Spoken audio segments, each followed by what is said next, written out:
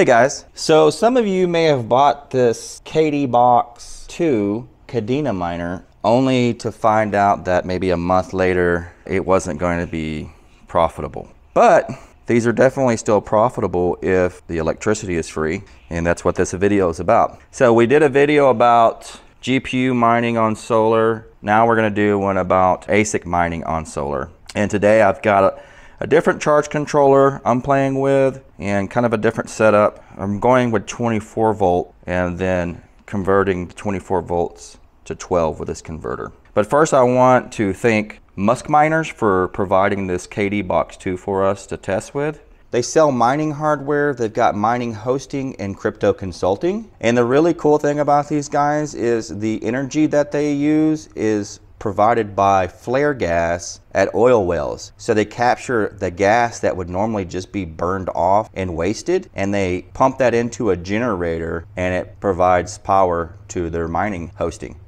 All right, now back to the experiment. So I already went ahead and hooked everything up. I've got solar going in. I've got the 24 to 12 volt DC converter here. And then I've got the KD 2 and it's running. And then for batteries, I'm using these little 12 volt, 12 amp hour lithium iron phosphate batteries from Timeusb. And what I've did is I've connected 4 in series and parallel. So 2 are in series for 24 volt and then those are parallel together. If we look at the manual for these batteries, we can see that we can continuously discharge and charge 12 amps. So with them in parallel, that doubles to 24 amps. So we can charge and discharge at 24 amps with these batteries. This is a Victron 100 volt 20 amp charge controller. So this charge controller won't exceed the capabilities of these batteries. This charge controller will only do a maximum of 20 amps charging. These batteries can be charged at up to 24 amps. So we're safe. That's one thing that you want to consider when selecting your batteries. Now, if you do something like this, you don't have to use these exact same batteries. I just grabbed these because they seem kind of like a simple, inexpensive solution. You can use larger batteries if you'd like. I only care about the batteries just to make it run smoothly throughout the day. I'm not trying to make it run overnight. It's not going to run overnight, actually. With these batteries right here, we're looking at about a total of 600 watt hours of energy storage capacity. And this KD 2 has 2 different power modes. It has a 400 watt mode and it has a 240 watt mode. So with 600 watts worth of battery, this thing, if you have it on the low power mode, is only going to run a few hours on these batteries anyway. Let's take a look at the solar charge controller. This one is really neat because it has Bluetooth, and so therefore we can pull up a Bluetooth. We have a Bluetooth app and it shows us exactly what's going on.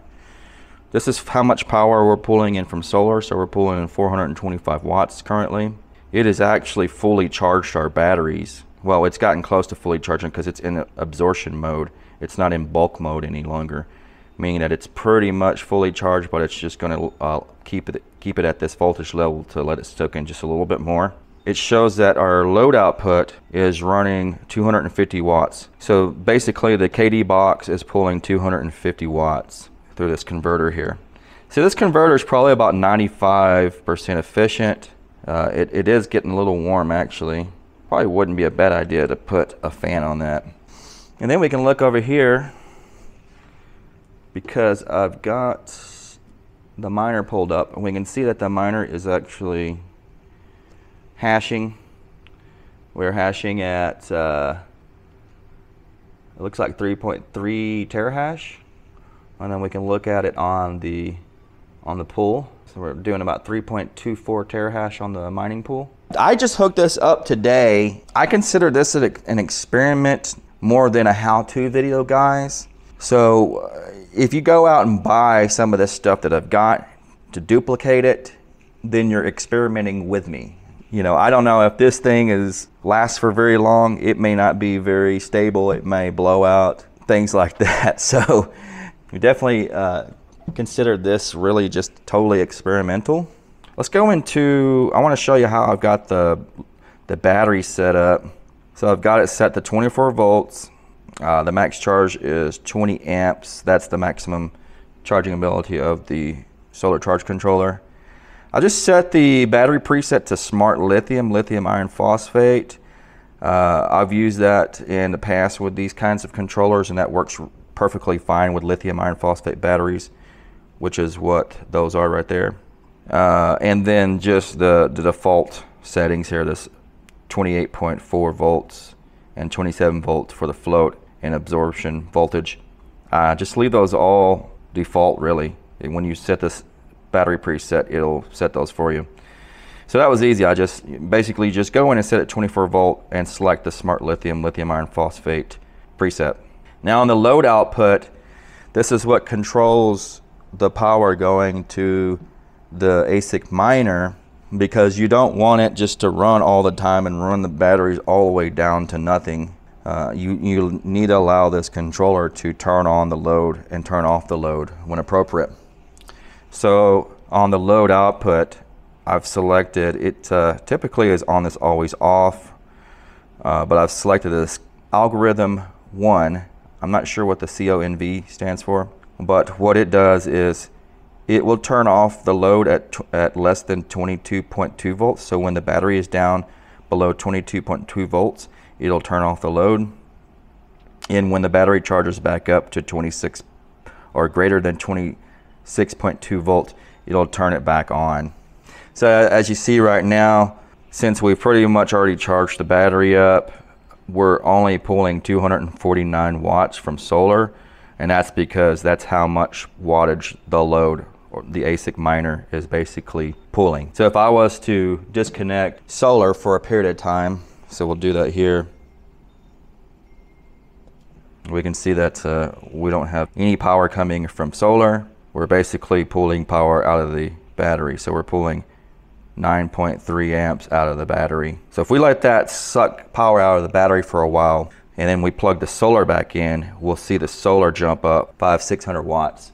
Now let me show you what I'm using for solar. So these are two 435 watt commercial grade solar panels.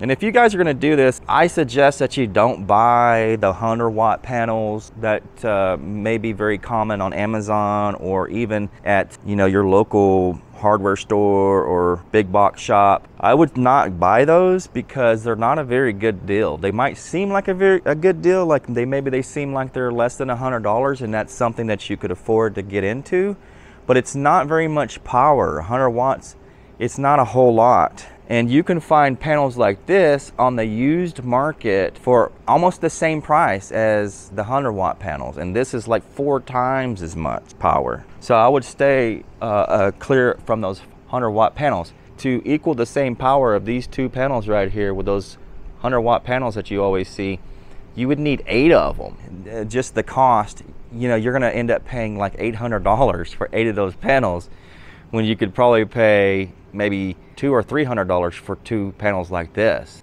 All right, so what I'm gonna do, I'm just gonna let this kind of drain the batteries down for a little while, and then we'll come back and hook the solar back up and see how much solar we're producing. All right, guys, it's been a little while, and we drained some of the battery down a bit. Let's plug it back in and see how much wattage totally we'll be pulling.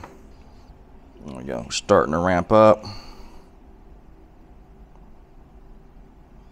About 547. We're back into bulk mode. So that limit, that 550 watt limit, is most likely due to this charge controller only allowing 20 amps. Yeah, we're pulling like 9 amps through the load, and we're pushing 11 amps into the battery, so that equals 20 amps. Now, you could also, instead of running the 24 volt, you could run 48 volts.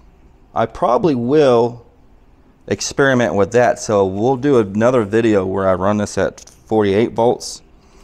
I would have to reconfigure this battery bank to not be in series parallel, but all in series to give me 48 volts. This controller here is capable of doing the 48 volts. However, this device will not do 48 volts, so I'll have to use something else. But yeah, basically just get an idea of how I have this connected.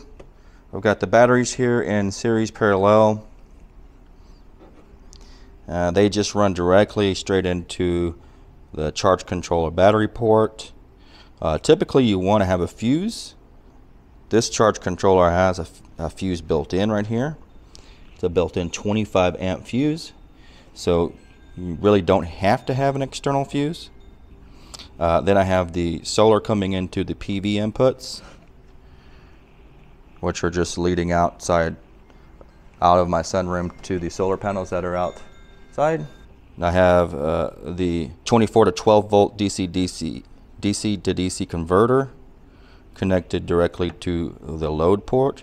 The load port on this charge controller is capable of doing 20 amps by itself, but that only is at 12 or 24 volts. For whatever reason, if you go to 36 or 48 volts, you can only do 1 amp. So we'll have to figure something else out when we do the 48 volt system as far as the load, how to control the load. Now typically, again, you do want a fuse on this, and luckily there is a fuse built in to this device. If we open it up, it is internally fused. But again, it's not a bad idea to fuse externally as well, but we can take a look here and see.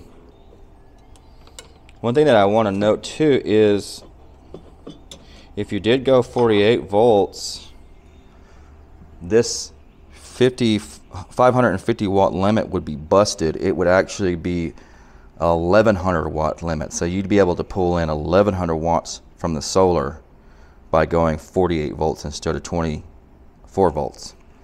So that's one of the nice benefits of a higher voltage is 48 volts at 20 amps will give you well over 1,000 watts, whereas 24 volts at 20 amps will max you out around 550.